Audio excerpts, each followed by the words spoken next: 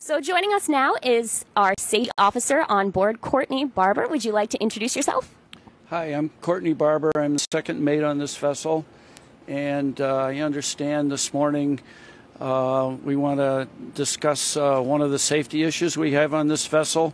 There's so many safety issues, we don't have time to go over them all, so we thought we'd zero in on exposure suits, sometimes referred to as immersion suits. This is one here I have laid out on the table, and there's one for, excuse me, there's one for everybody on the ship. The best thing for me to do is to hold it up. And it's a one-piece suit that you slip into. I'm going to show you the features of it in a minute. We're going to have a couple of ladies have a race to see who can get into the suit quickest. This is a really important piece of safety equipment. For instance, back during the war, among other dangers, there was the danger of submarines off the East Coast, right where we are now, as a matter of fact. And in the wintertime, if your ship was torpedoed and you weren't able to get into a lifeboat, you ended up in the ocean. Your survival rate was very, very short, and many people died who wouldn't have if these suits were available. Almost all ships have them today. Now, a teacher from Scituate High School, Shannon, and myself are going to race to put on the suits. So, I should say, would you like to give some commentary to our race? Sure, and I should say ahead of time that it's great to be the first person into the suit, but the most important thing is put it on correctly. So take the time to put it on correctly, and you guys know how to do it. Mm-hmm. Okay. All right. So what we ask people to do is generally just lay the suits out on the deck. That's the easiest thing to do, and open them up. Open the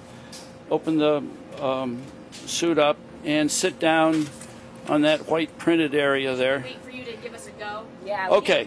Yes. Okay. Go. Oh, I wasn't ready. Now, what they need to do is get their feet all the way down into the bottom of the suit.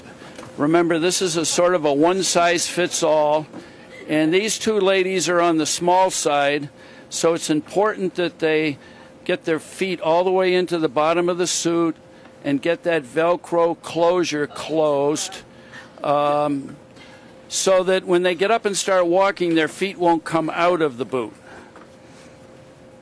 You only want to put in one arm first so that you have a free hand to put your hood on. It's really important to get all your hair inside the hood and pull the hood all the way down over your right down to your eyebrows. Cover your face completely and tuck your hair in. Get rid of your glasses, anything that can wick water into the suit. Everybody's doing pretty well here.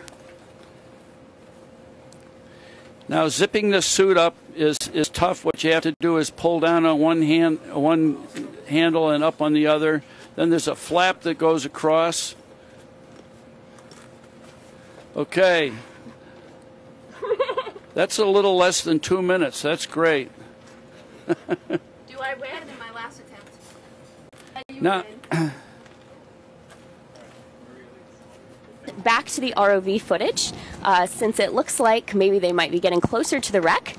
But I want to remind you that you can talk to us via social media by following our Twitter or our Instagram or our Facebook. And also for our VIP members, remember to log into the chat and ask us all your questions. We would love to answer them. We have a whole team of scientists here to answer them.